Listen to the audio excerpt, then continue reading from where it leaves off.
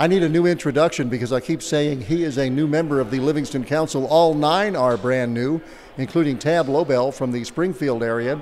And gosh, how does it feel now that you've been sworn in? We've been talking together and getting ready to get things rolling here in the parish. It feels pretty good. I know that we're all ready to work together. A lot of changes coming to our parish. It's growing whether we like it or not. I used to not have to stop at the end of my driveway. I could just pull on out. But now on Highway 42, you'll get run over because there's a lot of people in our area now. So it's I'm looking forward to just seeing all the changes and being a part of it. You know, there used to be a fear that maybe the east side of the parish would dry up, but on the other hand, when you look at the growth and on a weekend, boy, Springfield is jamming with river traffic, and even in the winter months, a lot of tourism, a lot of visitors. A lot of tourism right down the road from our house. We've got Tickfall State Park. A lot of folks coming in there in the wintertime. It's actually better in the wintertime in some ways because the mosquitoes aren't nearly as bad. So if you can get in there, we have the Tickfall 200 that Joey and them put on out there that just brings great things to the Springfield area. Lots of natural resources, lots of that kind of stuff in my district. I really hope to be able to get with the tourism district and highlight some of those things. So tell us a little bit about yourself.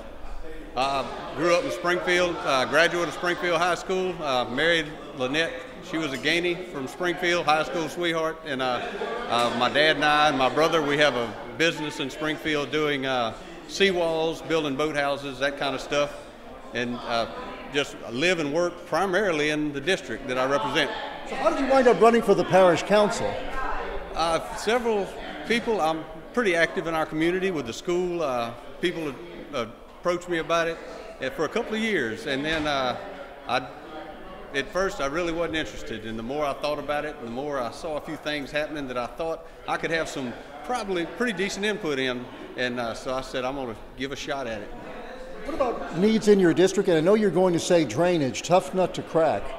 It's needs, yeah, definitely drainage. We're down at the bottom, and the water comes in from one way, and we got to try to get it out as well. So with a little bit of the wind coming out of the wrong direction, the water will come up during a drought. So we just got to figure out how to address those things and get the rain out, and there's really no way to keep the tide water from coming in. We just have to deal with that as it comes. So there's a new interest in the old idea of extending Highway 63, which would be a new north-south artery right on down to Highway 22. I think, talking to some of the folks in Marpaw, I think it'd be a great thing. During Isaac, they kind of were stranded down there, and that would give them a straight run out. It would also give them an opportunity to do their shopping in the Juban Crossing area, for instance. Keep those tax dollars in Livingston Parish rather than going to Gonzales or Hammond, which I think is what most of them are doing now if they have to come out through Springfield or if they have to go out through the diversion canal area, they'll go to Gonzales or Hammond. So if we could figure a way to keep those dollars in the parish, that'll help us all. So what else are you working on? Right now, we're just all 9 going to get in there and start working together and getting our feet wet.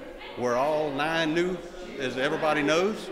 So absolutely, I'm sure there'll be some growing pains, but we're looking forward to working through them and doing what's best for the parish. Because we have a great parish. It's a gem. It's especially over on the east side. We've got a lot of good things happening over there, and I'm looking forward to seeing it grow.